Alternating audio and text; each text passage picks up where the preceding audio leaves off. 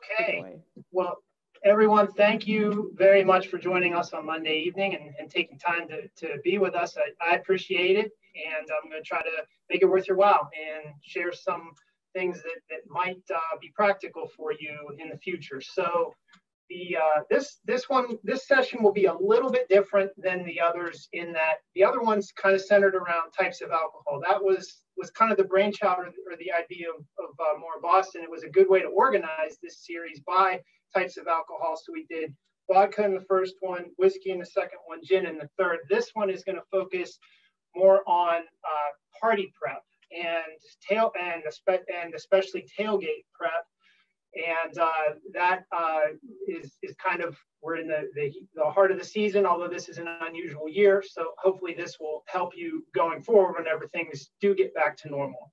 So that's going to be the theme of this one. So we will make some drinks, but the intent of this is more about some techniques and tricks that we might be able to leverage to help us to take the stress off and to help us to get ready for these types of events when we've got people to entertain and we want to make them drinks, or we want to take our drinks with us to entertain people when we're at a football game or other things, as we'll learn this evening. So I have a couple surprises that you might not think about where you might be able to use this, but we'll see if it helps you with any ideas going forward.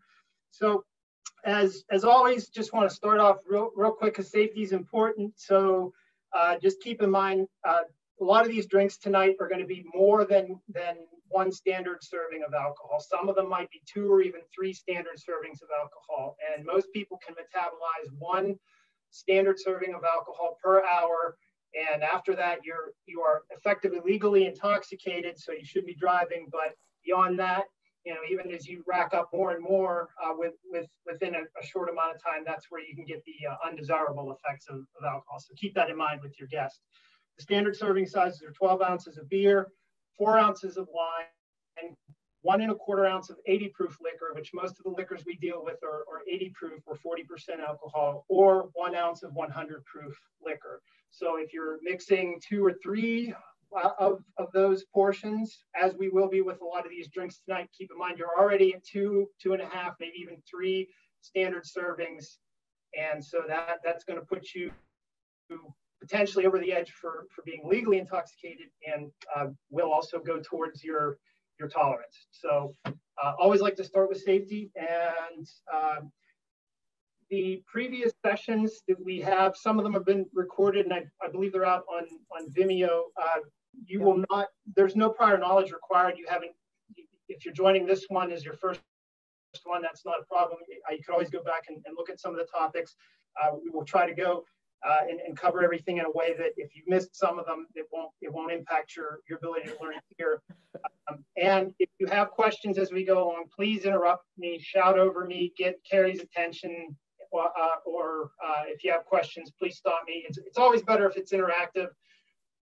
I have it set up so I can lecture.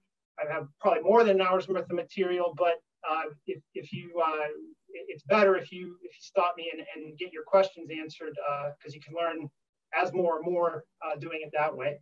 So please don't hesitate to stop us. But just a quick review of what we went through.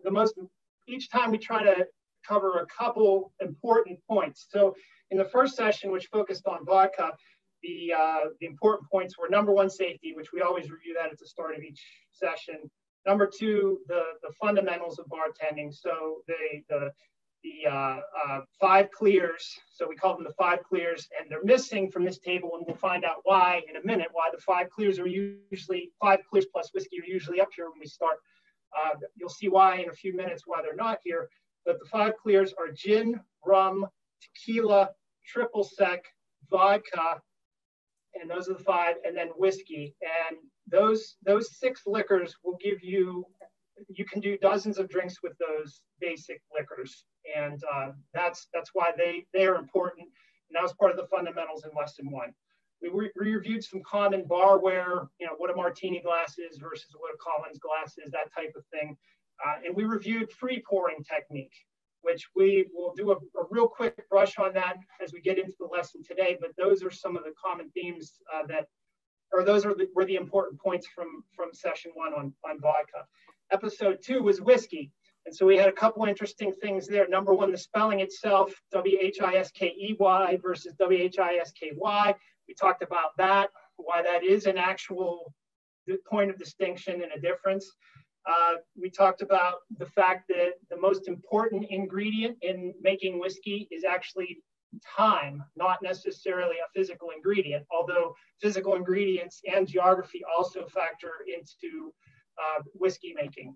So whiskey is one of the most complicated liquors that there are because there are so many rules about how you have to make it in terms of ingredients, the amount of time it needs to age, the geography where it needs to be distilled and bottled and aged.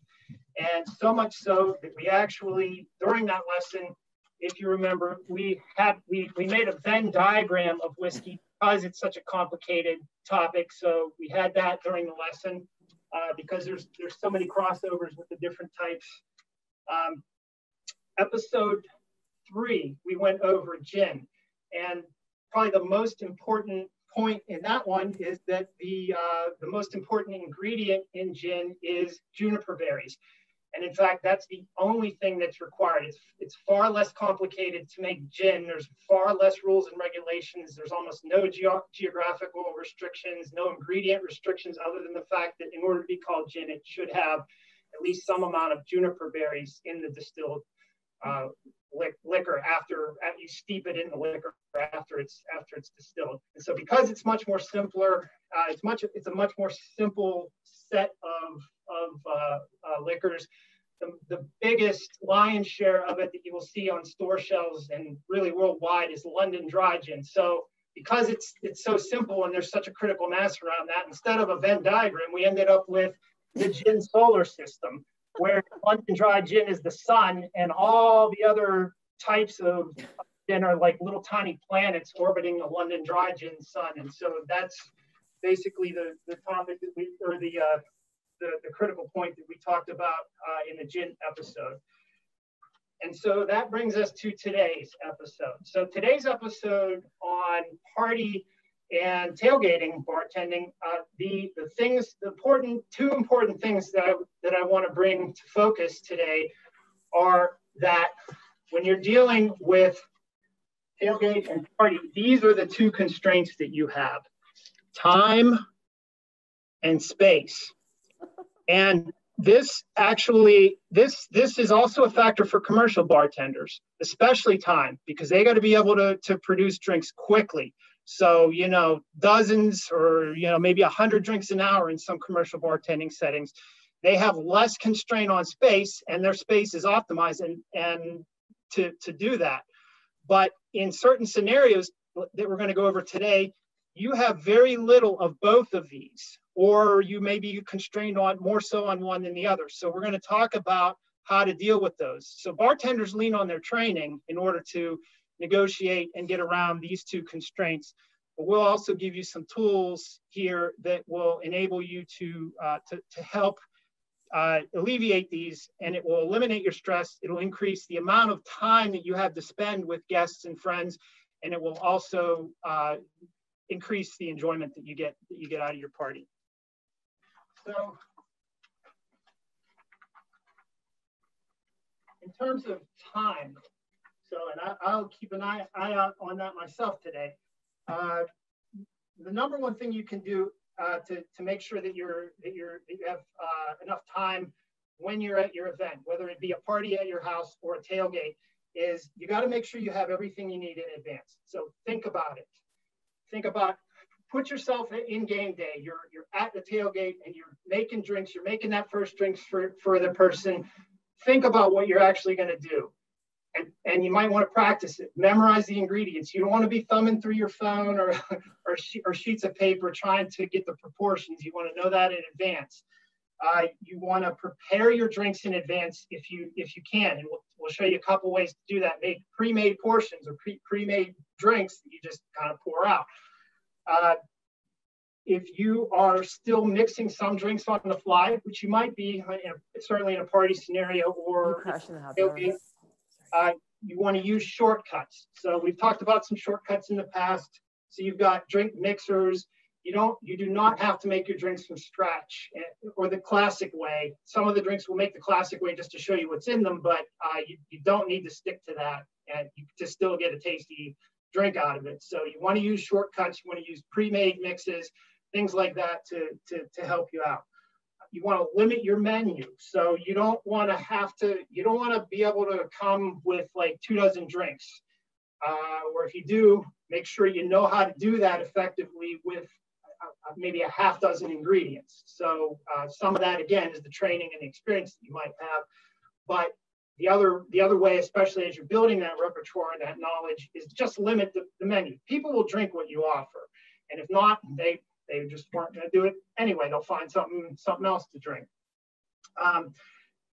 Practice your recipes in advance. So if you're going to make something new, it's just like anything else. If you're going to cook something new for dinner, you're probably going to try it out and see how it tastes before you make it for a bunch of your friends. And same thing with drinks. Make it at home before you try to serve it to someone. That'll also get you into knowing what the timing is, or the ingredients, or how to make it and how to present it so that it looks nice. And we'll also talk a little bit about disposable barware, which can save you both time, both before and after in the cleanup, and where to get some of that stuff and how to use it, where to use it, and how that can help you with really both time and space management. So when we get into the space, and that is why instead of all the bottles, we have a small cooler in front of us this evening as we get into this discussion. So with space, the number one thing you can do is practice fitting everything that you need into a small cooler, and start with a small cooler. So limit yourself to this, and then when you move up the scale a little bit, and that's what we'll do in a couple minutes from now, when you move up the scale to a bigger cooler, you've got a lot more real estate to work with. But if you know what you're doing here, you can definitely scale that up to here very easily, and that will improve, and it will increase what you can offer. So this is a 6-quart cooler. And so let's just open it up and see what we might even be able to fit in the 6-quart cooler. Okay, so first of all, you're usually going to have ice packs in it. So what I can recommend, this is a gel ice pack. So you can see this thing is very flexible, it squishes. And so it's helpful because you can conform it around whatever else you have in your cooler, versus if you have a rigid ice pack, like something like this, or sometimes they're like little cubes like this.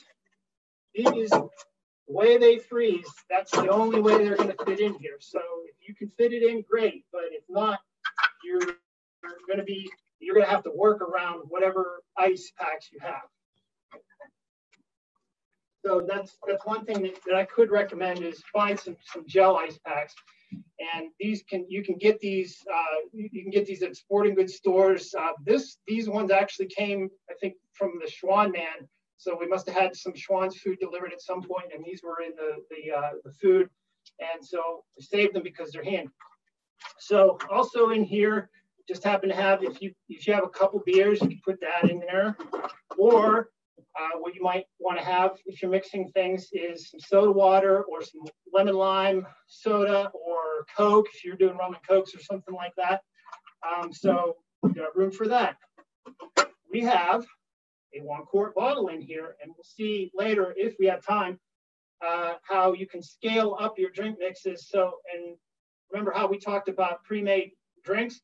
This is where they'll go.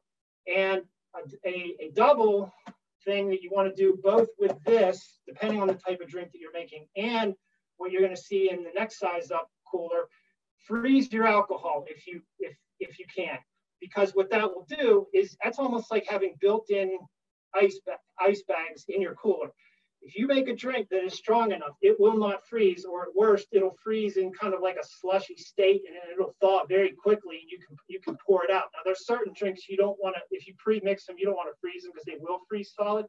But if the alcohol content is high enough, and depending on the setting that your freezer's at, you will be able to freeze that and still have a liquid or at least a slushy form. And then it almost doubles as an ice pack in your cooler. So not only are you not, so instead of this gel ice pack, you could put a 1 quart bag of ice cubes and not have the ice, and not have your drink suck all the heat out of your ice cubes so that you're left with a puddle. You may actually have some ice cubes that you could use to serve your drinks with afterwards. So, I mean, we got some other things in here. We got some straws, we got fruit, we got shot glass, we got toothpicks. You know, there's the way, depending on how you pack your cooler, depending on what you need, maybe you need a knife for your fruit, put that in there, a can opener, a wine key, anything you need. And here is the one, this is going to become very important during the lesson. So this is a 4 ounce, these are mini ball jars. I found these, and this is what it looks like. These are at Walmart. It's like about $4 for this. And they are, there's 4 of them, and they're about 4 ounces.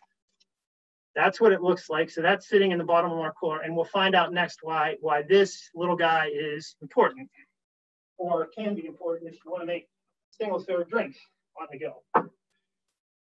So that's your 6 quart cooler. So this is more like, this is kind of like a 1-bedroom apartment. All right, now we're going to go to more like a 2,000 square foot ranch. And this is not even the size of a lot of coolers that you'd see out there, like the Yetis. It's not a fancy cooler. This is just an igloo. This was, actually, I got this when I was up in Rochester, Wegmans, but you can probably get them at, you know, like 4th of July at Giant Eagle or at Dick's. I'm sure they have some. It's a 30 quart cooler, but let's see what we have in here. All right, so we didn't have our 5 clears sitting out at the start of the discussion, because guess why? We got them all in here. So here's our rum, here's our gin, here's our tequila, here's our vodka. Here is, all right, now we've got this blue liquid in here, and this is going to be another important part of the discussion later on today. Since these are Irish themed drinks, we're going to need blue curacao instead of triple sec. It's almost the same thing. So instead of that, we got that. We even have a couple drink mixers in here. We've got our sweet and sour mix. We've got a mix that we could use for, this is ginger beer and lime. This is for making mules. So mules have gotten very popular in the last couple of years, and you can make a bunch of different types of drinks. So you can make bourbon-based, vodka-based, even tequila-based, or I'll mention today, Irish whiskey-based, an Irish mule out of this mixer that you have in your cooler. And we've got our whiskey too. So you have an entire bar in here. And I didn't show you, there was a lot of space in there that was still available. So you could have ice in there. So when you're going to the tailgate, you can try to freeze your own ice, but what I'd actually recommend, it's very inexpensive. Bag of ice like this is about $2. This is a 7-pound bag. I think Sheet sells them in similar size in about an 8-pound bag, but it fits very easily into here. You could fit probably 2 bags of ice in here and still fit not all of these, but most of these, depending on what you want, what you need. If you're really going to need a lot of ice, you could fit that in there as well, or you could just put all your stuff in there, including all your mixers and all of your tools in there, and just have your ice in a separate cooler. Now, when you get a bag of ice like this, I'm sure most people have seen, sometimes they're hard to deal with at first. They have a tendency, when you get them from the store, they're frozen into solid mass. So what you're going to want to probably do while you're still home and you got clean, smooth surfaces, you're going to want to drop it a couple times on your kitchen table, or if it's really frozen solid, drop it on a clean floor or something like that to get it loosened up.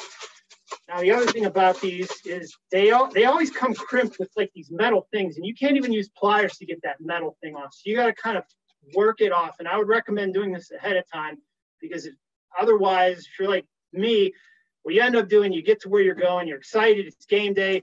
What you end up doing inevitably, you rip the bag open, and the ice is, sometimes it gets contained, sometimes it's not, sometimes it gets contaminated. So what you want to do, loosen it up, don't drop it on like pavement or concrete, because with that, when it drops, and if it drops on pavement or concrete, it puts little pinholes in the bag. So the bag will leak when it gets water, when it gets melted, and it could allow contamination in. So you want to keep the bag as intact as possible. Take that crimp off. You got to kind of just work it and wriggle it. It only takes a minute, but do it ahead of time, and then substitute a twisty tie with it, because then throughout your tailgate or your party, you've got a relatively clean vessel. You can use a scoop to get that in and keep it sanitary. This is the ice you want to be using to mix your drinks with. You might have ice in there that's just for cooling if you don't have a bunch of cooler packs, or you don't freeze your alcohol into, kind of self-made ice packs. You may have ice in there, but you may not want to be using that ice if it's, if it's contaminated or dirty, or you don't want to be putting your hands in it. So that's how to kind of keep your ice relatively clean, and have a dedicated bag of ice that you're going to use to serve. So I'll put this aside for now. But you can kind of see, if you pack your cooler efficiently, you can get a whole lot of stuff in there, and you end up with something this is really not that much space. So, there's two reasons you may want to do that. Number one, you probably don't want to be carrying this all the way across campus, or, even if you have a vehicle, that's not the only thing you're going to pack when you're going to a game. You got luggage and all kinds of other stuff. So you may not want to use a whole, 120 quart Yeti taking up space in your trunk. Or, you may need another cooler for food, or you could take half of this and put your bar in half of it and food in the other half. But this gives you a lot of space if you think about it ahead of time. So that's some ideas about how to get around the space constraint that you might have in a tailgate or a party. Because if you think about maybe even like your kitchen, you're having people over, that your bar is not the only thing you have. You may have in your kitchen, you've got a whole bunch of food. You may have only so much space that you can dedicate to your bar. So you're still going to have space constraints. They may not be the same as they are at a tailgate, but you're always going to have some level of space constraints. So think about how to organize your things effectively so that it alleviates that. Okay, I want to spend real quick, we're about halfway through the hour.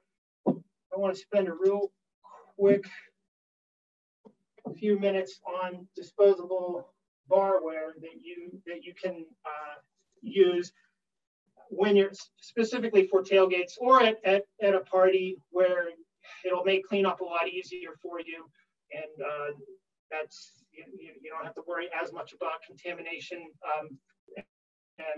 when you've got disposable. So the other thing is,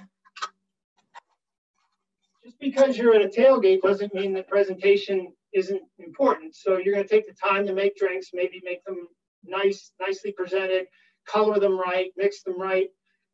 And if what you're going to end up doing is putting them in the equivalent, like the 16-ounce equivalent of this, the solo cup, which there's definitely nothing wrong with the solo cup, but for the same, effectively the same effort, you could have a margarita and put it in like an actual margarita glass, or a martini and put it in what looks like a martini glass. So these things come in packs like this. I used to get them at Party City, and I'm not exactly sure. I don't know if I haven't seen them at Walmart because I haven't bought them in a while, but they come in bags of 20 like this. And so they are stacked like this. You get them, you put them together, and then you can have a martini glass or margarita glass or any other kind of glass that you want.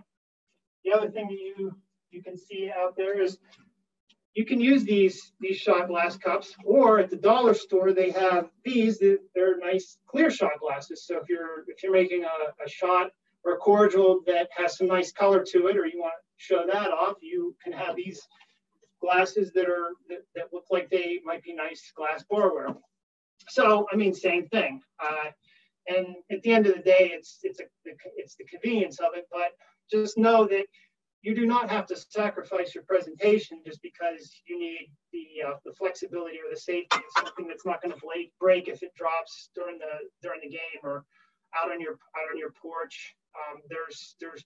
You don't have to sacrifice that presentation aspect of it just because you need to be portable or disposable. So that's with that. So anything else? These are also ones that I found that are kind of a nice upgrade. So this is a 9-ounce glass, and what you would typically see in a 9-ounce glass, something that looks like this.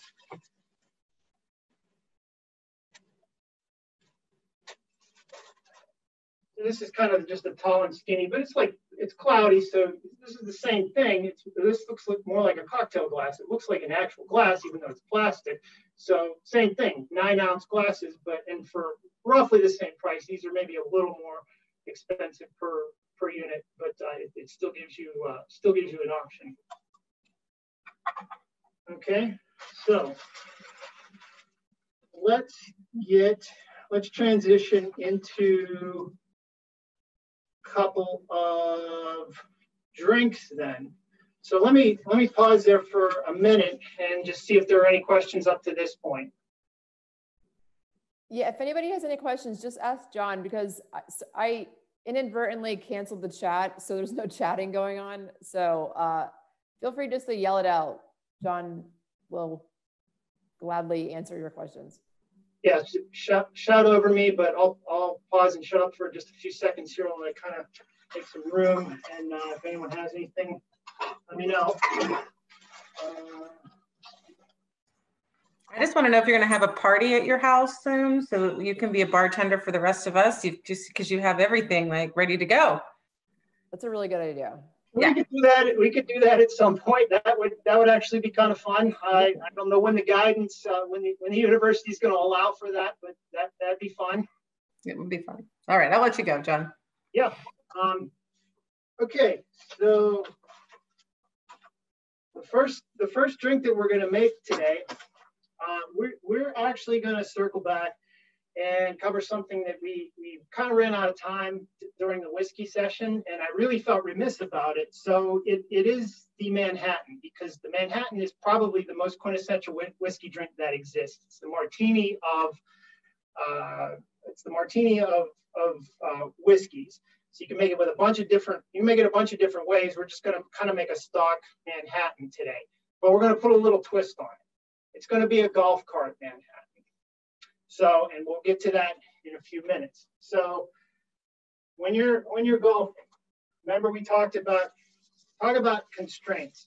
You have both time and space constraints when you're golfing. So usually the best you could hope for is you bring your cooler with you, and that's about all you get. So that's why this 6 quart cooler is a good demonstration item, because that's about all you can take with you if you want to bring it in with your golf cart. And usually most people just bring some cans of beer.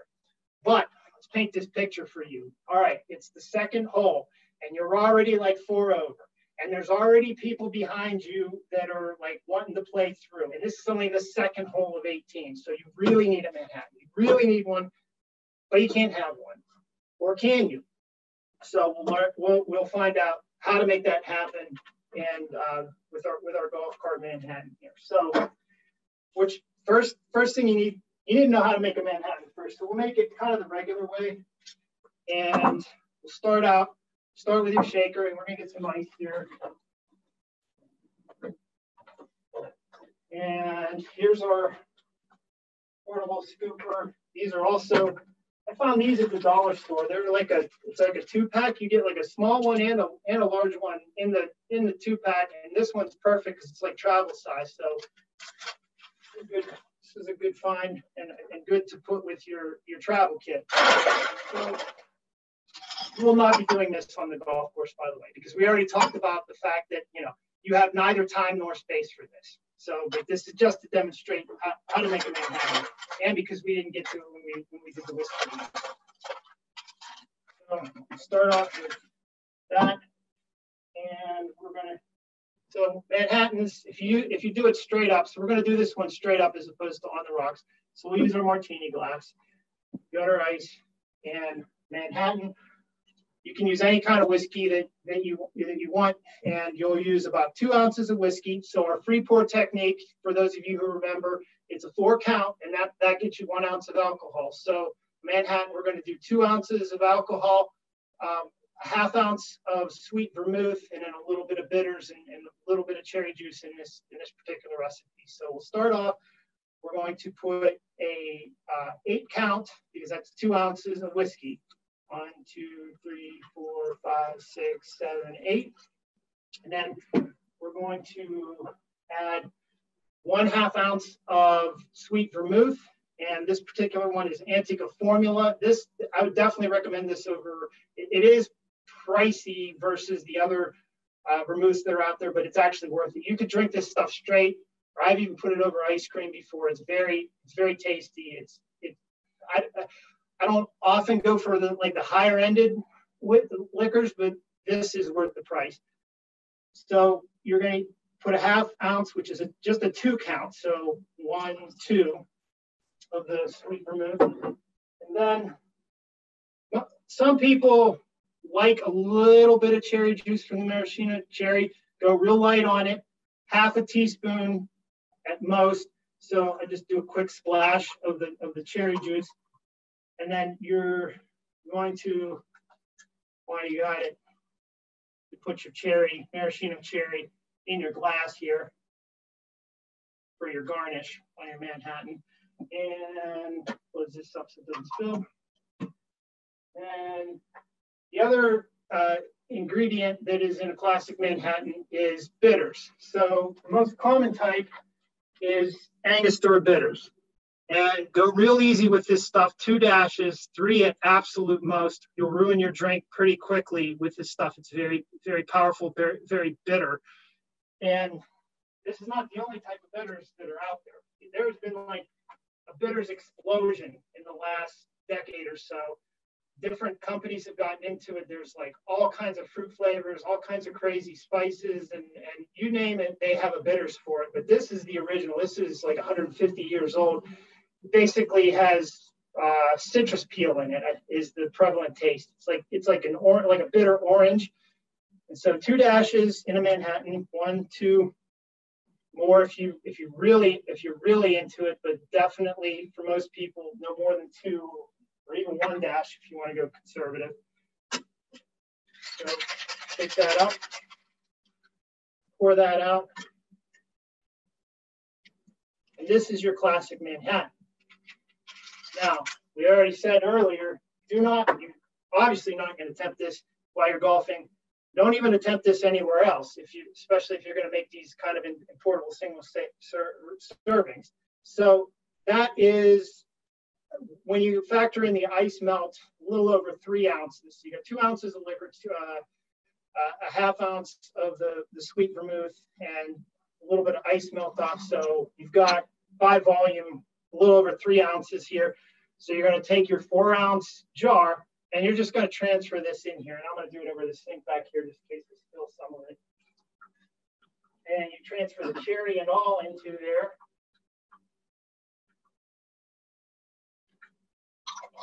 And voila, you now have a Manhattan.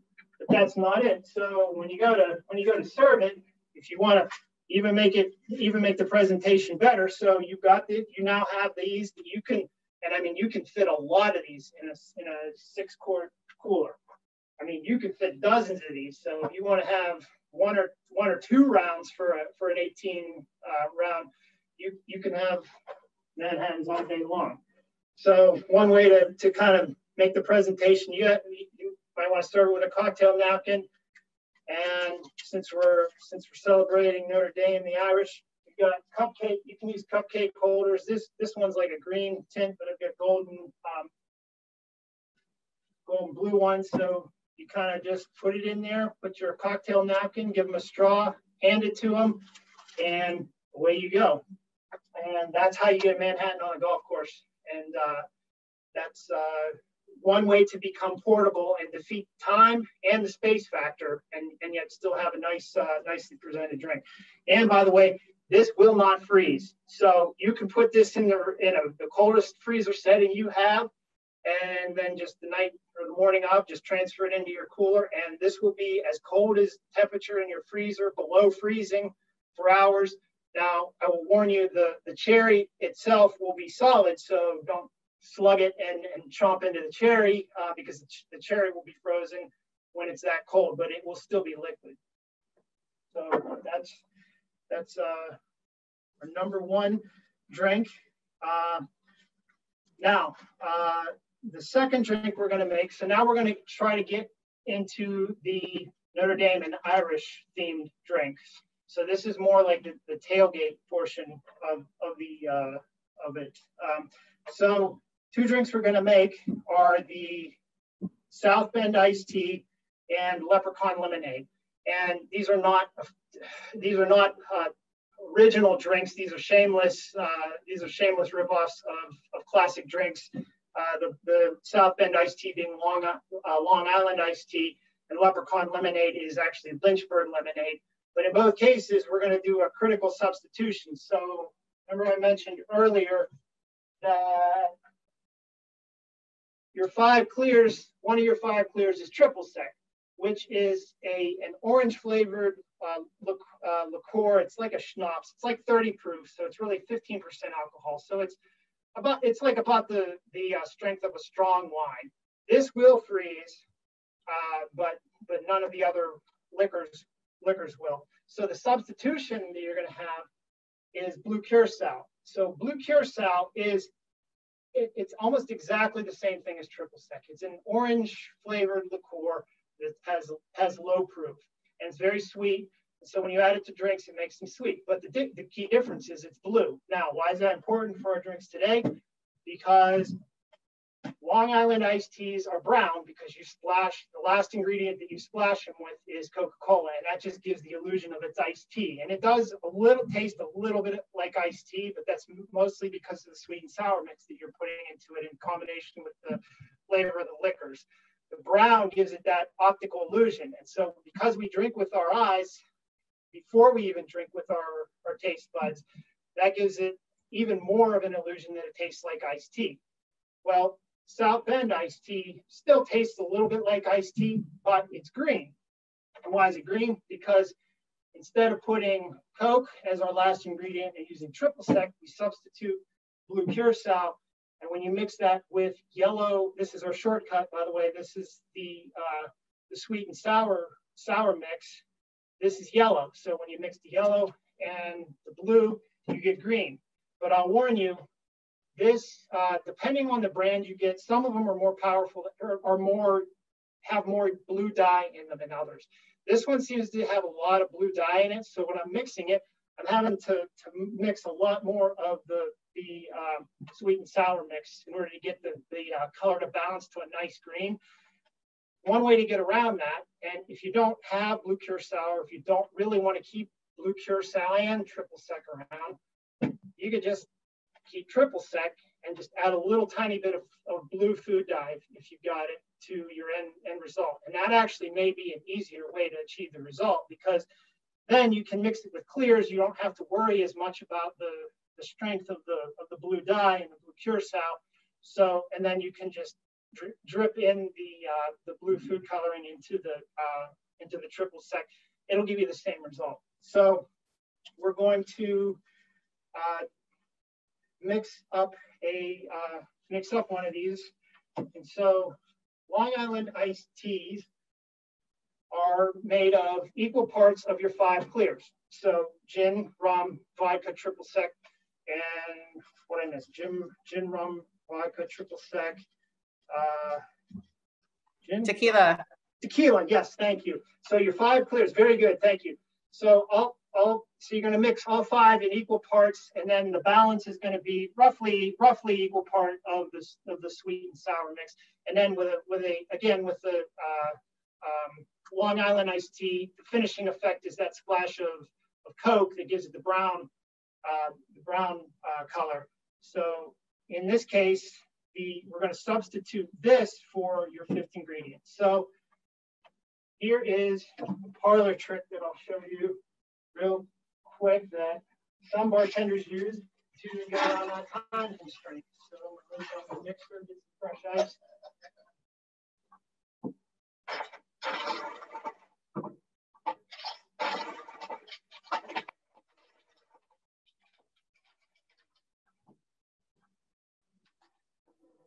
Okay, and because this is Irish, we're going to use an Irish coffee mug for effect. So we'll fill that with ice as well. And I don't know if you can kind of see that with the Go Irish sign. Maybe I'll just kind of take this down for a minute, slide it to the side.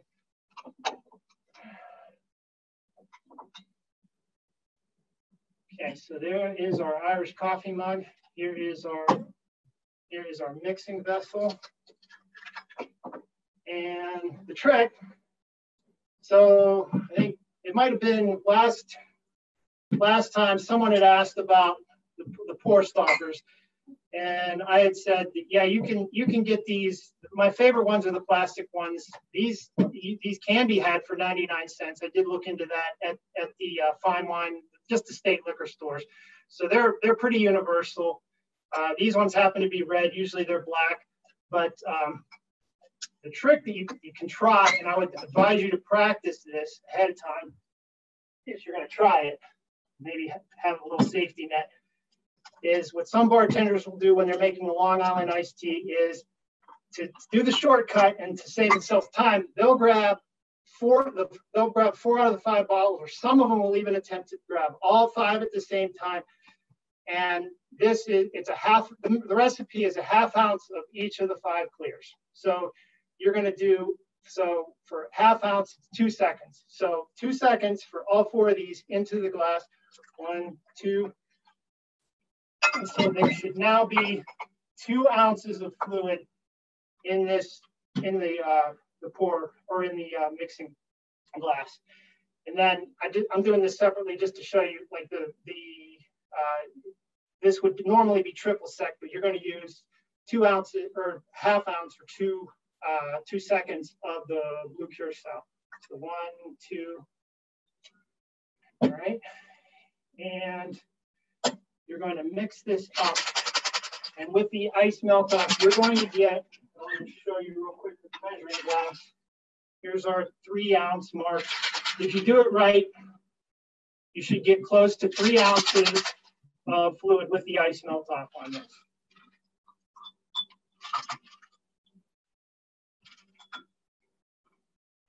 And we're pretty close there to 3 ounces. So we'll transfer this into our glass. Normally you just take it straight from the shaker and pour it right into there. And the balance of it is going to be sweet and sour. So you're going to fill that a good part of the way up, all the way up really. And then you can splash it if you want to have a little bit of fizz on it. Splash it with some soda, because then it'll give it a little bit of fizz. And then, because this is South Bend iced tea instead of Long Island iced tea, we of course are going to use a lime instead of a lemon to finish it off and garnish. And there we go. We've got lime. Yeah, that's awesome, John. So we've got South Bend iced tea. Nice. Right. So now we're definitely not going to have time. What I had thought about doing is showing you, okay, and this is just math. If you want to do this drink, especially if you're a little heavy on the alcohol and you don't need as much of the, because what your limiting factor is going to be is that this sweet and sour mix doesn't have alcohol. So if you mix this and attempt to freeze it ahead of time, it will not freeze solid. It'll get a little bit slushy, but you can mix this up in your proportions. So what I would do is, this is a 1 quart container. You can get these at Walmart, and these, you can fit about 4 of them into something like this. You can fit a lot of them in a bigger cooler. But if you freeze them, they'll stay cold and you'll have pre-made drinks of whatever. So not just South Bend iced tea. You can mix up anything that you want, margaritas, anything ahead of time. Just be aware of whether you could freeze it or not based on the alcohol content of whatever you're mixing. So where did I go with? Okay, so you're going to want to use one of these. And so for this particular recipe, this is a 32 ounce. So this is the 1 quart, so 32 ounces. So take a little bit of a shortcut, do 5 ounces each of the clears. So if you're doing Long Island's, do, triple sec. If you're doing South Bend iced teas, use the blue curacao. Or like I told you, the trick, you could still use the triple sec, but then finish it off with the blue food dye. But do 5 ounces of each of these of each liquor, and that will give you 25 ounces of alcohol, and then finish off the rest of it, fill it up all the way to the top, almost as high as you can go, with sweet and sour mix. And that'll give you a good mix. You can freeze it, and then you'll be ready to go with your South Bend iced tea. And I mean, this stuff will keep in your freezer forever. So you can keep this till this coming St. Patty's Day or the next St. Patty's Day, and you'll still have it, and it will not go bad, and you won't lose a lot of it to alcohol evaporation because it's so cold in your freezer. So that's that's South Bend iced tea. So the next one we're going to do is Leprechaun lemonade, which again is shameless pilfer from Lynchburg lemonade, but this is a pretty simple drink. Same idea here. We're going to use a Irish coffee mug. This one's a little different variety. Put our ice in there.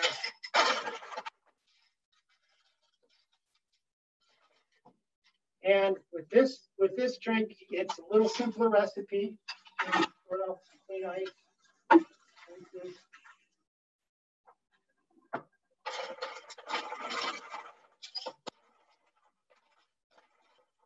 When I started making this drink, I was a little worried that because it's made with whiskey that it would throw the color off, but it really doesn't, because there's not as much alcohol in this drink. So the color of the whiskey does not impact the color of the drink as much as you would anticipate. So Lynchburg lemonade is 1 ounce of whiskey, a ½ ounce of triple sec, and then you fill the rest with a mix, and you can kind of do it to your taste of, you can use all sweet and sour mix. You need at least some sweet and sour mix, especially to make the color right and give you the lemonade flavor to it. But most of the recipes you see out there will call for like a Sprite or some sort of lemon lime soda.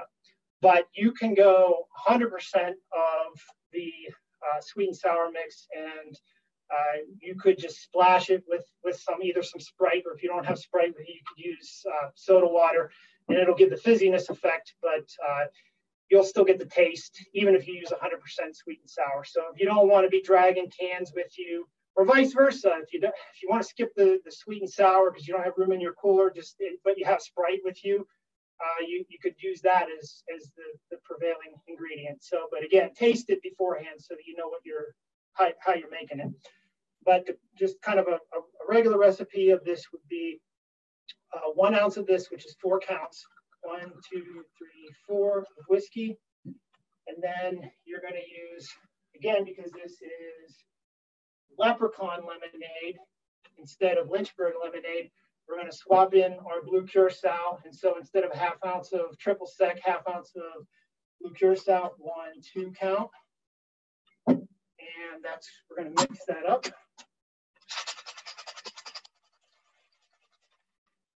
There is our Irish coffee mug. Here is our, maybe get a new sweet and sour mix. Here's the yellow that's going to turn it green. And again, in most recipes that you see out there, you're going to add some Sprite to it. And you can stir that. And again, this is a little bluer than it probably should be, so you'll have to balance that out, either by cutting back a little bit on the blue curacao and adding more of the sweet and sour mix. That'll make it a little bit greener. This one is a little bluish. But again, the whiskey, I was worried when I was practicing making these that they would turn out browner because of the whiskey, but they're really not. And again, with your garnish, instead of a lemon with Lynchburg lemonade, which you typically see a lemon sliver slice, you cut your lime crosswise like this and get a lime disc. And there is your Leprechaun lemonade. Yeah, that's awesome, John. Okay. So we are at 7 o'clock, and I've got two other real quick drinks that I'll do pretty quickly. This next one is actually an original as far as I can. So this one is called the Steelertini. So now we're switching from Notre Dame tailgates into more like a household party. So this one originated at a Super Bowl party that I had at my house back in 2009, I think, when they were playing the Arizona Cardinals. Remember the James Harrison 100-yard touchdown? That was the game where this came from. So it's a very simple drink. All it is I got these in my freezer. Chocolate vodka, vanilla vodka. And I'm actually, I think I'm going to borrow a pour stop. Get a red pour stop from this vodka. And a black pour stop for the vanilla vodka. And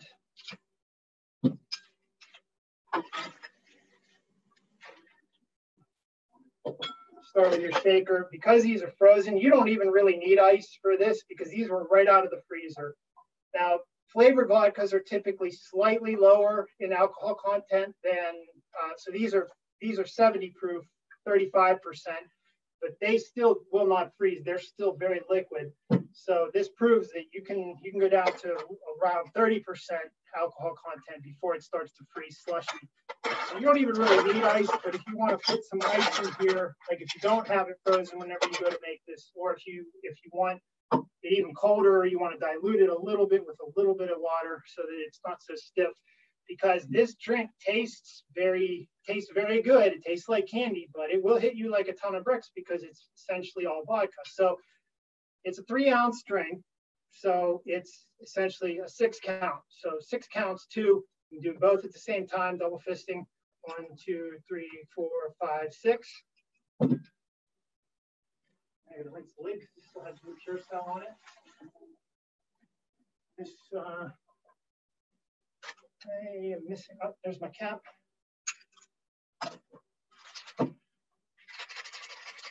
Okay, so here is our, let me rinse out my martini glass.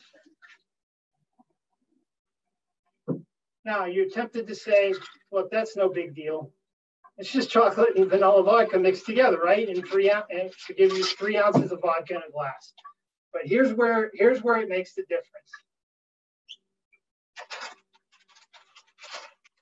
Peanut M&Ms. You gotta cherry pick the right colors. So you gotta get the red, blue, and yellow for the Steeler hypocycloids. Those are your olives in your Steelertini. And there's your straw.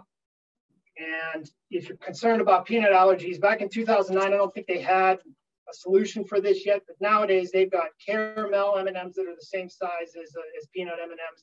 They've got pretzel M&Ms. They've got mint M&Ms that are the right size, olive sized or mini olive sized. So you can make your hypocycloid Steeler martini in any flavor that you want. Steer clear of nut allergies if they're an issue. I will warn you, so these colors will bleed in about 10 minutes or so. You'll kind of get a nice red, yellow, and blue effect.